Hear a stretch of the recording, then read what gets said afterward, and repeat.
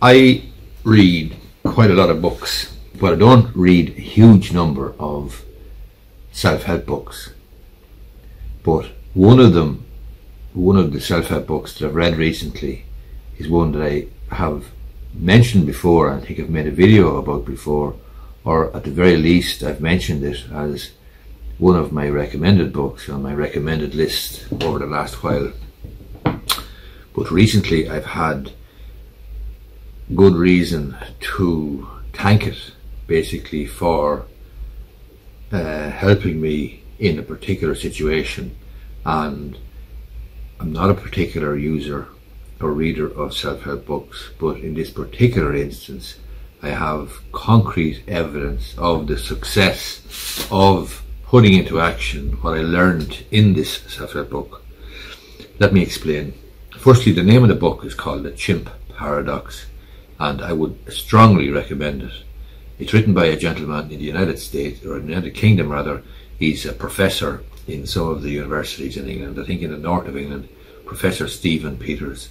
It's called The Chimp Paradox, and it's basically a methodology of managing your mind and managing your responses. And he explains how the mind is controlled or divided perhaps into two different sections. There's the emotional, reactive, responsive part, which relates to our descent from the chimp, and there is the more logical, thoughtful, intentional part.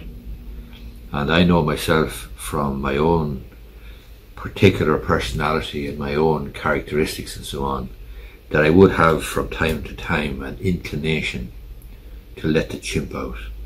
When I say let the chimp out, I mean react or respond in a very primal, very illogical, very emotional way. In other words, to put it mildly and to put it bluntly, I would from time to time lose the head, spit the dummy out and say, screw you, I'm doing this, or you can go and get another solicitor or whatever. But recently I was doing a conveyance for a lady, and it's dragged on for a while, and on more than one occasion, on 2 occasions at least, and perhaps 3, such were the nonsensical, illogical demands of this lady that I had on 2 occasions at least, perhaps 3, drafted an email to her to the effect that this is bullshit, I'm not putting up with this anymore, I'm not wasting any more time, I don't want your money, you're not getting my time, please get another solicitor to act for you, and I'm just going to send back the contracts to the other solicitor and that'll be the end of it. On both occasions when I had the email written, I kept it in draft format for a few minutes, maybe half an hour, maybe an hour, and on each occasion I recognised that the chimp was out, and I recognised that really the chimp had taken over and had written these emails, and that if I could just calm down and perhaps sleep on it, then I might make a different decision the next day. Well, I did that.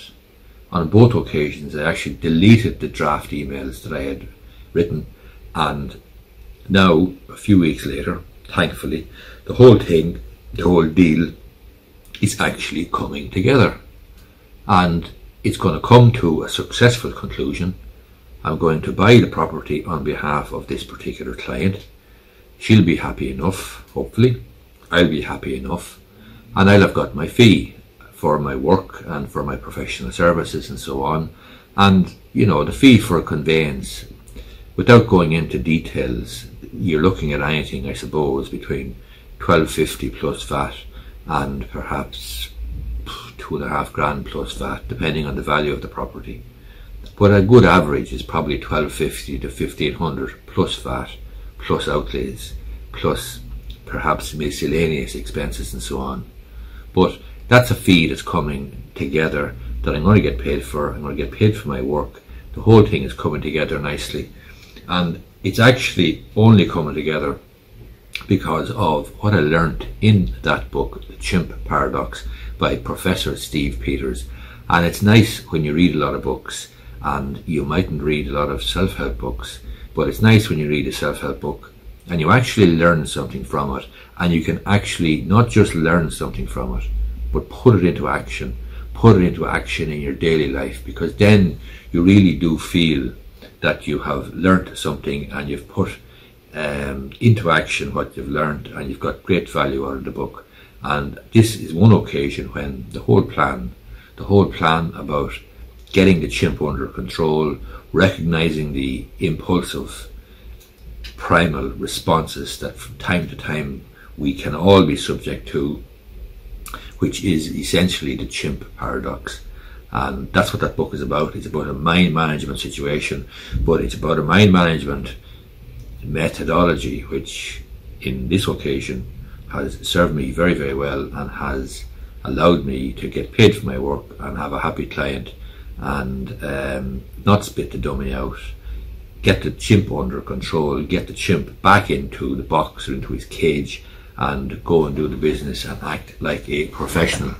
Anyway, I hope you find this video useful. I'll leave a link down below perhaps to the Chimp Paradox. You can get it on Amazon or wherever. I listened to the audio version and it was excellent. I think it was narrated by Professor Steve Peters himself, but I think for my own reference I'm going to get it on Kindle now again, and I'm going to have it as a Kindle book as well, and I might even get it on paperback, because it's a book that, of all of the self-help books I might have read down through the years, this one I can see actual tangible results from.